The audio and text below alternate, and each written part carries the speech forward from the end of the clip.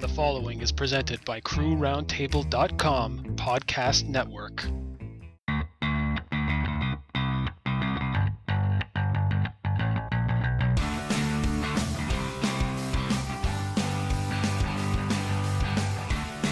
Join JR as he talks to friends, family, co-workers, men on the street, and perfect strangers to bring you their stories.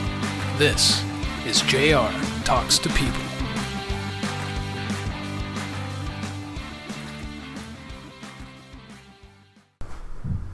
Hello everyone and welcome to JR Talks to People. Today we have a great guest star. He is a musician, a songwriter, and all-around good guy. This is Mike Bryant. Hi everybody, how are you doing? So Mike, you're in a couple of bands. You want to talk about them a little bit? Sure. I'm in an industrial metal band called Christ, and I'm in a nerd rock band called Kraken Not Stirred. Really interesting. Before we get to Kraken, which is the reason why we're here today, talking about Christ a little bit. Sure. What do you want to know about Christ?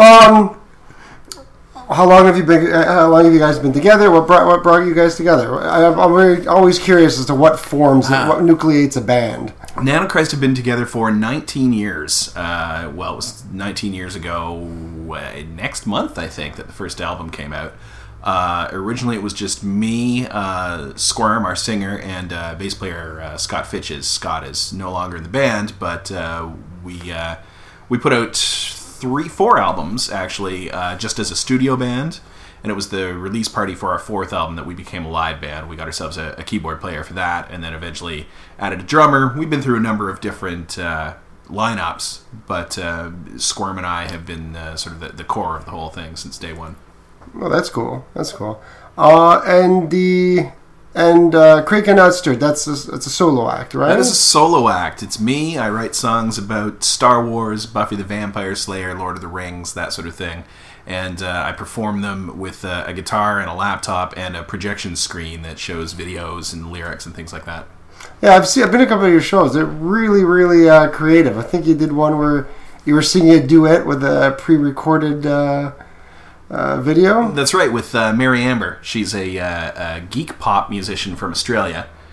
We met on Twitter and decided we should do a song together. And so we did a song called Brain in a Tank, which is about 2 brains in tanks bent on world domination, and they kind of have an argument with each other in song. Yeah, that's a good one. So what inspired you to go out on your own, make it into a solo act? Well, that's a good question. Being in a band, sometimes you have to deal with other people's schedules, other people's everything, and I feel that a lot of the time I'm not getting the amount of work done that I want. I have so much music I write, so many things I want to do, and I had this idea for a nerd music kind of thing, and I thought, I can do that just me. When I started doing this kind of thing in the early 90s, someone with a guitar and backing tracks would not have gotten very many shows, but now people seem to care less. I think just the fact that there's so many pop bands now that people probably aren't even singing at all, that the fact that at least one person is singing and playing an instrument doesn't matter, that you've got a laptop running the rest of the show. Okay, that's true. It's true now. Yeah, I would imagine with the more indie acts, there's a lot more forgiveness on trying to make up the rest of the production value. Yeah, exactly. It would be pretty cool to have a full band to do Kraken, and at some point I would like to do that, but I think that point is probably a while off. Fair enough. Now you have a Kickstarter going for a pretty creative project. Can you tell us about that? Yeah, it's a green vinyl record. It's going to be 6 songs. It's called Robots vs. Monsters. So the first 3 songs, side 1 is going to be a bunch of electronica songs about robots, and side 2 is a bunch of metal songs about monsters. And there's a bit of a plot going on, and the monsters and the robots invade each other's sides, and there are rap battles, and they say horrible things about each other's moms. And it's done, it's recorded, I just need the money to put it onto vinyl. And as I said, green vinyl, because everyone needs green vinyl. Who doesn't? I can't Exactly. think there isn't. Exactly. Now, there are CD and download options as well. If you don't have a record player, you just don't want a thing, you can always get the download as well. But there's a number of different pledge levels. In fact, if you want to pay for the entire thing, you get the guitar that I use to record it. Nice. Yeah. Nice. Very, very cool. I guess that complements the green the green cassette you issued previously. Yeah, Mixtape it was called. The first song on it is called Mixtape. It's about staying up at night in the 80s to make a mixtape for a person you like and then not giving it to them. And it was sparkly and green. Very cool. Very cool.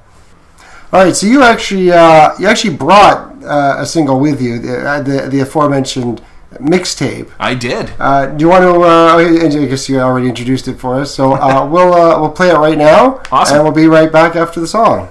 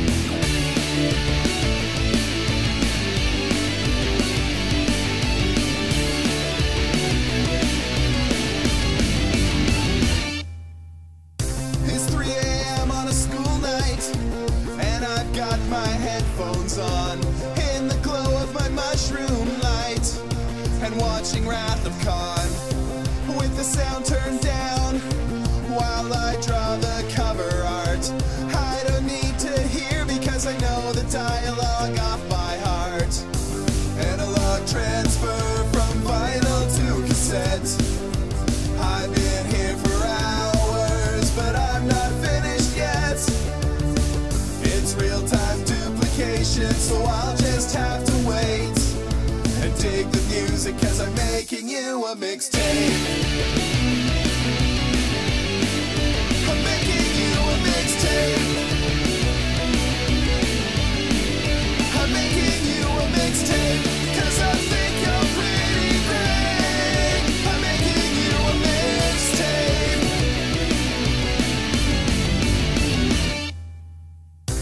I'll take all these feelings that I've got inside, and I'll give them to you on chromium dioxide. The first side is almost full, I've got a second and a half left. Might as well fill it up with a little bit of napalm dust. Analog transfer from vinyl to cassette. I've been here for hours, but I'm not finished yet. It's real-time duplication, so I'll just have to wait and dig the music, 'cause I'm making you a mixtape. I'm making you a mixtape. I'm making you a mixtape, and I can't hardly wait to give you this mixtape.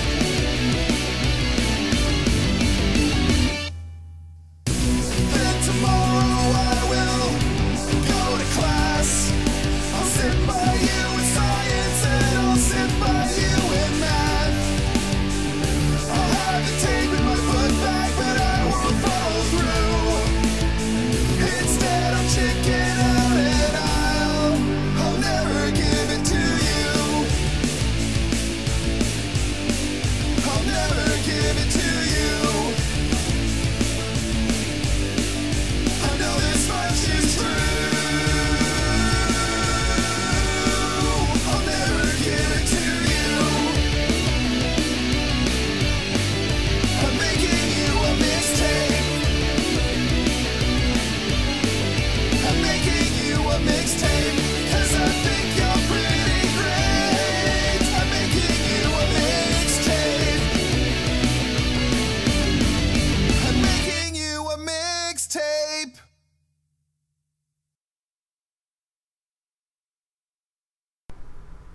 All right, that's cool, and I thought that was it's a really good piece there. I loved it. Well, thanks. I'm proud of that one. Yeah, you should be.